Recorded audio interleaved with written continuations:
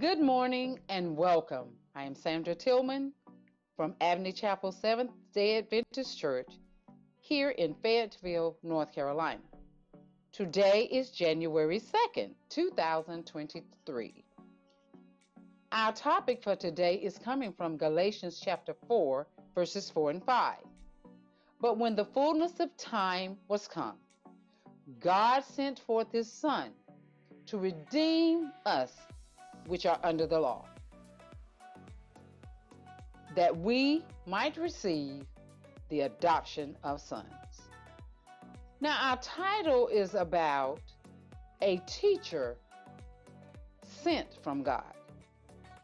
And it kind of captivates Galatians 4 because it talks about how he redeems us through the power of his Father, not of his own will, but through the power of his Father.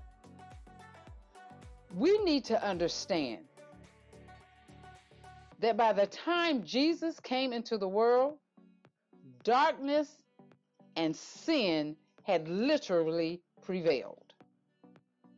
Not only had it prevailed, but it had marred truth's image so much that it could not be seen on earth. But let me tell you one thing about truth. You can burn it, we can cut it, we can even chop it down. But I want us to understand one thing about this truth that was marred by sin and darkness. Truth has a root, and that root is rooted and grounded in Jesus Christ, our Lord, our Savior, and our Redeemer. You see, spiritual darkness rules over our world, and it even ruled religious leaders. I want you to hear me. But Jesus,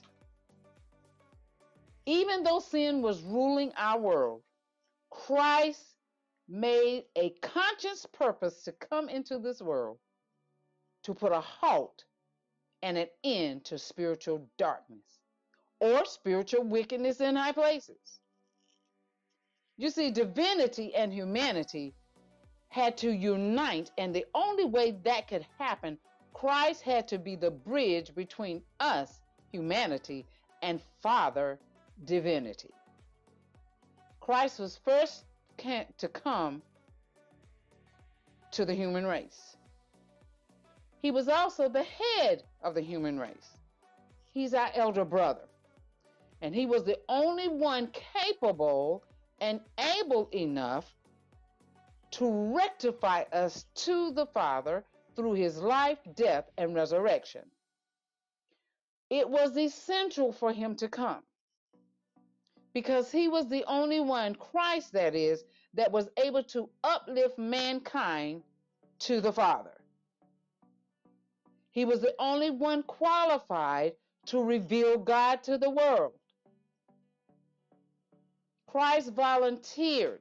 Remember, the topic is a teacher sent from God. Christ volunteered to lay down his royal robe and his priestly crown. He didn't have to do that. But because of his redeeming love, we will never understand it. But because he did these things, he wanted to show us how we, through his grace and mercy, could become one with the Father and cooperate with the Father.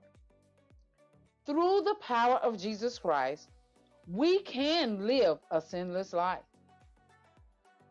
Through his life, death, and resurrection, and our willingness to follow his guidance, we can live a sinless life.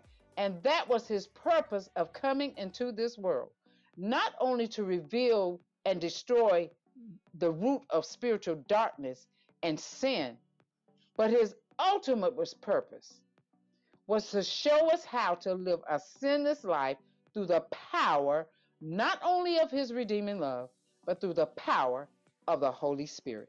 Let us pray. Father, we thank you so much that Christ willingly came to show us how to live. He willingly came to show us how to be one with the Father. And for that reason, we can come boldly to your throne because Christ has bridged that gap between divinity and humanity. And we say thank you, Lord Jesus. We pray. Amen.